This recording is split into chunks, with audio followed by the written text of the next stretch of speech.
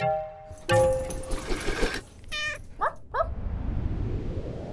to Vet Ranch. I'm Dr. Matt. And I'm Dr. Carrie. And this is going to be a different video today because we have an audience. We are talking we're talking to all the vet students at Texas A&M University. All right, here you go. My wife is texting right now. Sorry, guys. My sister was like, why are you nervous? You speak to millions of people all the time, but you can look at it two ways. I speak to millions of people, but also I'm just talking to a camera in a room all by myself. So it's totally different. We want to talk about the pros of social media and how much it's helped us. This is something Allie doesn't want me to talk about. Allie made a video. This is my sister Allie, by the way. She made a video filming our family dog, a black lab, playing with a deer. No. Just type in dog versus deer. We'll just play a little piece of it. And it went super viral. It went on the Ellen show. It went on CNN. It went all around Japan and went kind of crazy. It's so weird. And that was.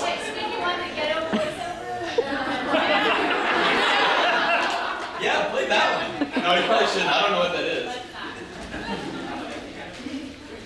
This one. Yep. Just play a little bit of it. So 5 million views.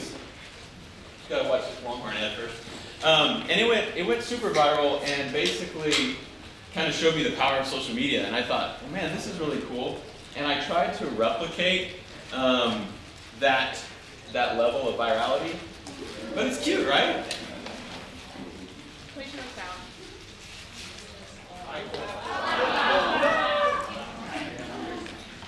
So this is what started it all, years ago. And I tried for a couple years to mimic this success. See what I mean? It's great. And I couldn't, basically. And then I realized that there were other big YouTube channels coming up, and it was because they were kind of focusing. They were doing something they were really passionate about and focusing it into a bunch of videos. And they were making... Ellen loved this. And they were making a bunch of videos that were kind of focused about something they were interested in. And so I was interested in firearms, so I started Demolition Ranch in vet school in 2011. You don't want to wait till Allie's voice comes on there? No, I'm going to do that. She really wanted to hear herself. And so we started Demolition Ranch, and basically I didn't tell anyone. I started in vet school, and I didn't want anyone to know because I didn't have any followers, and it was just this weird thing I was doing in vet school. Judd knew about it. This is Dr. Carrie's husband. We were real close in vet school, real weirdly close. But Judd made fun of me. I got invited to a YouTuber conference in Austin. I had like 500 subscribers, so they thought I was important enough to invite to a conference. And Judd wouldn't leave me alone about it. He made so much fun of me. Look at me now. I think he invited me back. Once we hit like 10,000 subscribers, I was like, man, this is really going good. If there's 10,000 people who like what we're doing here, there's probably 100,000. I just need to go find the rest of them. And so we eventually got 100,000, and that's when Vet Ranch kind of came to be, because I was like, well, maybe we should use this social media power to do something a little more worthwhile and not just for fun, because Demolition Ranch, I don't know if any of you people have watched it, except that guy up there. I don't know if anyone's watched it, but it's just entertainment only, and it's stupid entertainment, and it's just fun. I got a call from my clients. I was doing emergencies, and she called me and said that there was this dog hit by a car. It was on the side of the road. She found it on the side of the road, and it was dying, and there was a police officer there who was about to shoot it, because that's what they're supposed to do, apparently. The dog was obviously going to die. And she was like, I really don't want him to shoot it. Will you come up here and get the dog and euthanize it? And I was like, okay. I was at the gym, so I was like dressed in gym clothes. And I was like, okay. So I get in my truck and I go and I meet her on the road. And I get to this dog, and the side's all open, the skin's all like hanging off the side of it. The dog is totally unconscious, has cuts and blood everywhere, and is like she looks like she's about to die. And I told the officer, I was like, yeah, I'll take her. I'm a vet. I'll take her to my clinic, which is like a minute away, and I'll euthanize her. And so I put her in the back of my truck, because she was like covered in blood and nasty, and I was like, she's not going to move any. And I drove like the minute to my clinic, and when I got out of my truck, I thought she'd maybe moved a little bit. She still was not conscious, but I was like, she seems like she's in a different position than where I left her. And so I carry her in the clinic, and I set her down, and I go and I get the drugs to euthanize her, and I come back, and she looks at me, she looks right in my eye, and I was like, she's still with it. And I was like, I'll try. And so I put a catheter in her, I start bolusing her fluids and steroids, and get her kind of stabilized, and then I was like, well, this might be my perfect intro to Vet Ranch. We hadn't named it Vet Ranch yet, but my perfect intro to the vet channel. And so I started filming it, and I filmed it, and eventually the owners found out that their dog had been hit. They called the clinic. They found out that I'd been working with the dog for like 2 hours, and so they thought I'd already euthanized it because that's what the people had told them I had done. And so they found out I hadn't euthanized it, and they came to the clinic and they sat there with me while I sutured it up for the next few hours, and the dog did great. She did really well. She's still alive today. And that was my first video on Vet Ranch that kind of got it all started, and that's where I kind of got direction with the channel. I didn't really know what I wanted to do before that, but after that I was like, I want to just rescue dogs that don't have, or not necessarily dogs, animals that don't have anyone else to pay the bill, don't have anyone else to take care of. And my plan was, we make money off these videos, advertisement money, that's like that ad you saw playing for this, but it's like a fraction of a cent per view, not very much money. And so I thought we'd use that money to fund more animals, but I found out pretty quickly that we just could not make enough money to do anything. Like, we were going bankrupt with this channel. And I was like getting ready to shut it down because I was like, I can't afford to do this channel anymore. But we kept getting people asking us to help, asking to donate. And so we went ahead and started a nonprofit. Well, I guess first, before that happened, one of my family friends donated $2,500. And that money it totally changed the outcome for one dog. There was this one dog that was really expensive. His name was Jax, and he's on the channel. And it was just, I wasn't going to be able to afford all the stuff that he needed. But they gave us $2,500, which was enough to cover his bills plus a few more. And that's what kind of convinced me that we need to start the nonprofit and start taking donations. And so we did, and donations started coming in from all over the world because we have this social media presence. Then we eventually had more money than we could handle, more money than time to take care of all these animals. So in comes Dr. Carey. I reached out to her and a few of my other friends who I knew were interested in this kind of work. And I'll let you kind of talk about how you got into it. So I own a practice with my husband in Greenville, Texas, which is north of Dallas. And initially, when Matt asked us, he sent kind of a message to everybody, and we didn't really know what to think about it. I mean, I'm not a person that really wants to film myself. It's awkward. Super awkward. Except that we just have those cases. So every clinic just has cases that come in that have no owners or that are hit by car, the same exact thing he's talking about. And at the end of the day, my husband, who is my business partner and practices large animal in our practice, he said, you know what, this is a good thing because she's going to do this no matter what. She's going to take these animals in, she's going to fix them, she's going to find them a home. So why not have, some kind of financial backing for this so that I don't bankrupt our business? And Matt was really mean to me, and he said, I would probably start with like an ingrown toenail or something. So then I was like, you know what, I'm going to get a dog that just looks terrible and has Demodex, right? Like, I feel like I can probably get a dog through Demodex. I hope it doesn't die. Chances are it's going to die. The #1 video on our channel has 3.3 million views. Look at its face. That's Dr. Carey's. That wasn't my first video actually. I had a dog with a puppy with a jaw fracture.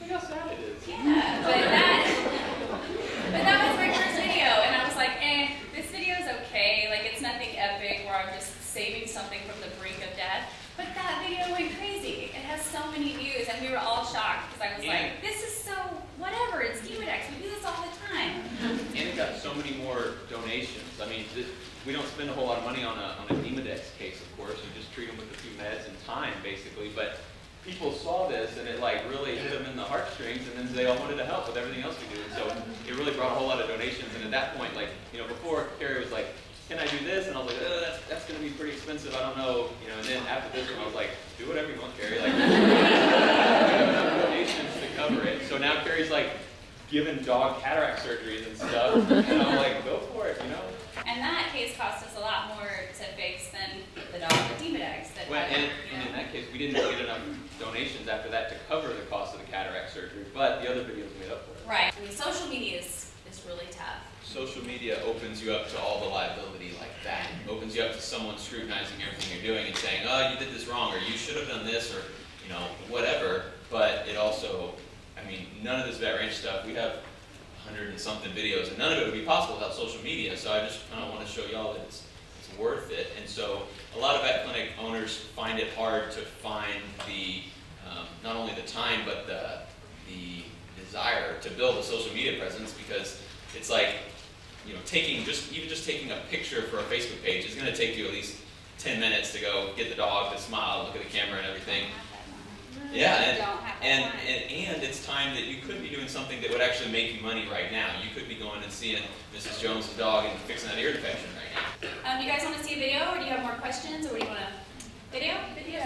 Let me just say really quick, we are at 2 separate practices, and we have another vet that is at a completely different practice. And we get emails and messages all the time, people that are like, I want to come to the vet ranch. And it's like, it's on the internet. It's an internet place where we help animals.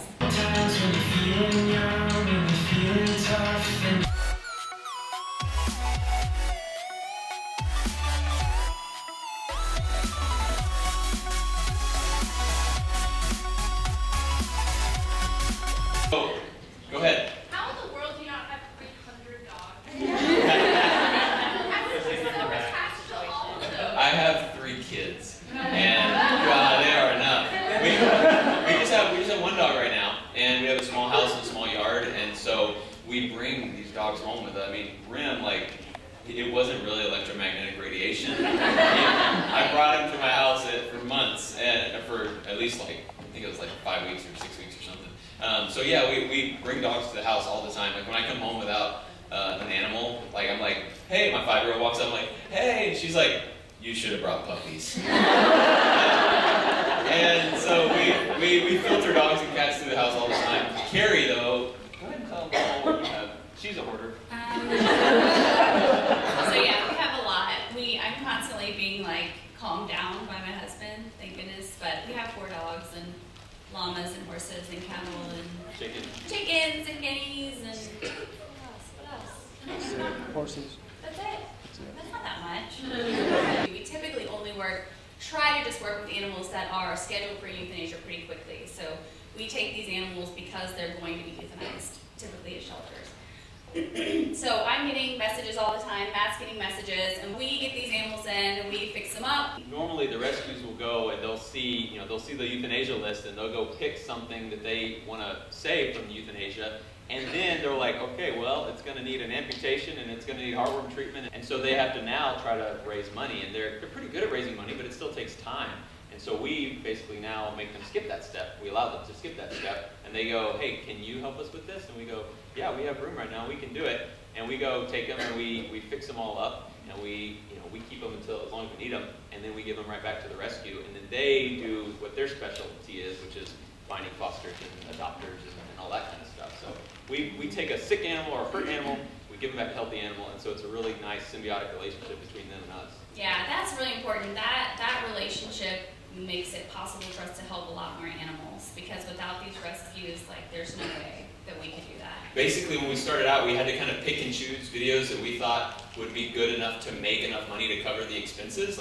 Would be, a heartwarming video like Rim's, where people would be like, I want to help that organization. But now, basically, we can say yes to anything as long as we have room in the kennels and time in our schedules to do it. Oh yeah, because that's gonna be imprinted in her mind forever. There were 12 puppies there, yeah. So she remembers. I mean, she's old enough now. She's 5.5 now. She remembers everything. My younger 2, I have a 3-year-old and an almost 2-year-old, and they don't remember anything. We went to Dominican Republic. We hooked up with an organization down there who they basically have they call it the Rescue Rover. It's a mobile veterinary surgery suite, and they just don't have veterinarians. And so veterinarians go down there and volunteer. When you guys graduate, I'm sure they'd love to have you if you ever want to do something like that. And we went down there with them, and I took my oldest 2 kids, 3-year-old and 5-year-old. And the 3-year-old doesn't remember it already. I'm like, remember when we went to Dominican Republic? And she's like, I ate peanut butter and jelly. she has no idea. But in the 5-year-old, she remembers everything. So it's really cool. Yep. Exactly. So you guys show a lot of stuff in these videos, like different procedures. How do you decide what's too much and what to show? We're still learning as we go on that too. Yeah, we had an issue with like content getting flagged for being graphic. So the viewers would flag it, like YouTube wouldn't like take it down. Like viewers would flag it, they'd be like, "Whoa, that's graphic," and they'd flag it, and then it would like take it down.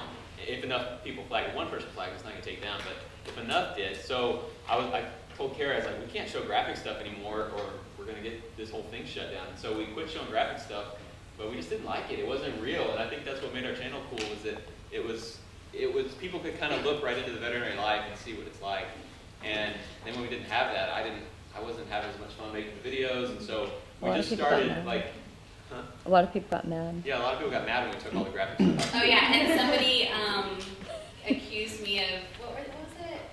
CGI. CGIing all my surgeries. And they're like, I know that dog still actually has a leg, and it's just CGI'd out, so you're not fooling me. But so now what we do is we just put this huge card at the start of the video that says, "Warning: graphic, intraoperative, surgical footage coming up," and and then they'll put like the seconds where it's at, so people can just and then the look people at who don't want to see it aren't grossed out and surprised, and so hopefully they won't flag. It seems to be working so far. Yes. Y'all plan on expanding and adding more events to our channel as well? That's in the works right now. Like we have this internet thing that's helping out, just our area. It'd be cool if we were kind of helping out other states and that kind of thing. More questions? Okay. Thank you all for having us.